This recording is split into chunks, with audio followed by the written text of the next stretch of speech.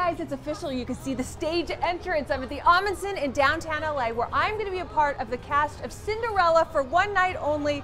I'm petrified, but it's going to be great. Let's go inside. Yellow pumpkin to become a golden carriage. It's official. For a plain country bumpkin. I mean, I've got my own dressing room. Come in.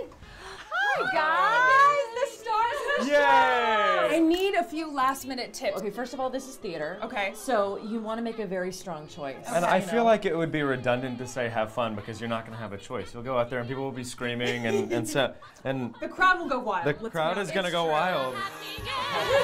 So we're still, even while he's singing, we're Even still while he's talking. singing. Okay. Yeah. We're not going to disturb him. No. We're not going to distract him. What if I go like this? It's possible. It's possible. It's possible. It's possible. That's perfect. For a plain yellow pumpkin to become a golden carriage. It's possible. Oh, I wish I were a bolder girl. I wish I